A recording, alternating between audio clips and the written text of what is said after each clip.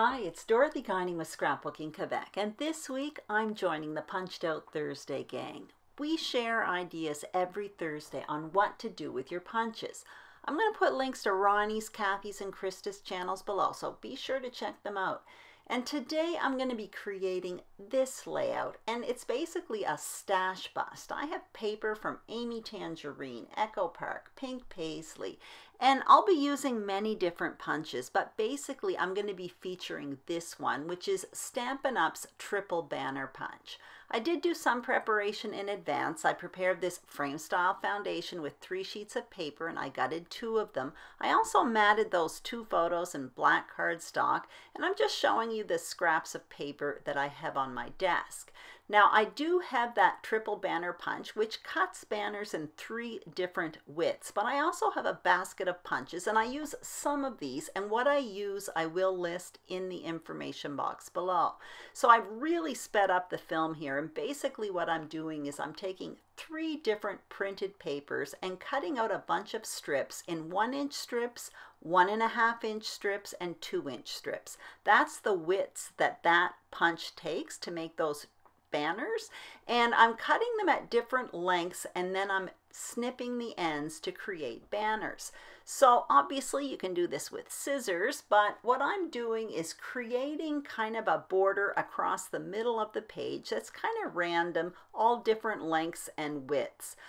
Then I adhered it to the page. I stopped it because I was kind of doing the same thing over and over again. And now what I'm going to do is create another border that's going to go on top of those banners across the middle.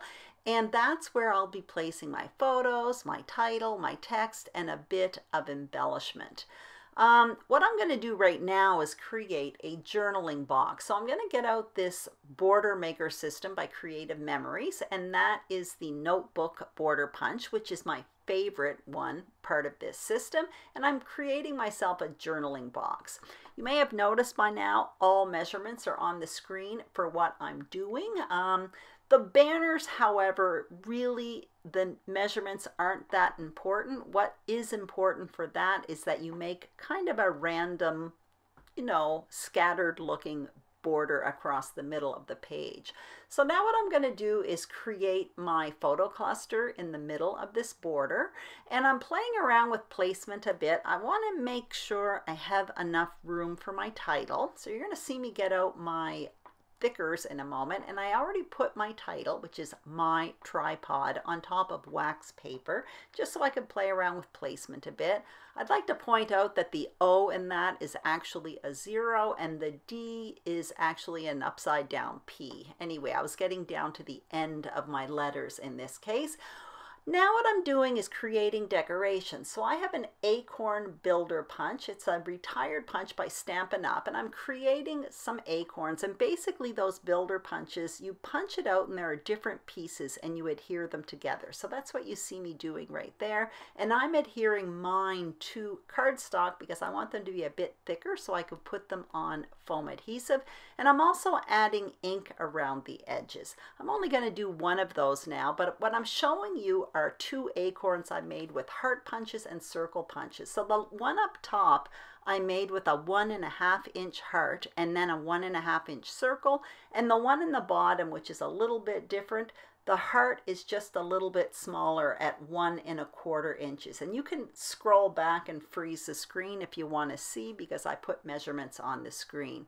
Now what I'm doing is cutting out 2 different kinds of leaves. Again, I'm using absolute total scraps here. It's all part of this stash kit. And as you can see, there's even the branding strip on those green leaves, but I'm just covering it up with a little bit of ink. And once it's all tucked under, I'm not even going to see those white stems. So now, as you can see, I have a pile of acorns and leaves to my right, and I'm going to create some embellishment clusters. So the first thing I'm going to do is adhere this border together and put it on the middle of the page. And then what I'll do is place my photos, and then I will start building these embellishment clusters. Now you may notice that my embellishments are in kind of wonky colors. Well, the acorns are blue with orange checkered tops, and some of the leaves are actually punched out with floral paper. You'll see later on when I build these embellishment clusters, you can tell they are leaves and you can tell that they are acorns. It's something I like to do. Number one, I find it fun. Number two, I'm using up my scraps, so that's fun.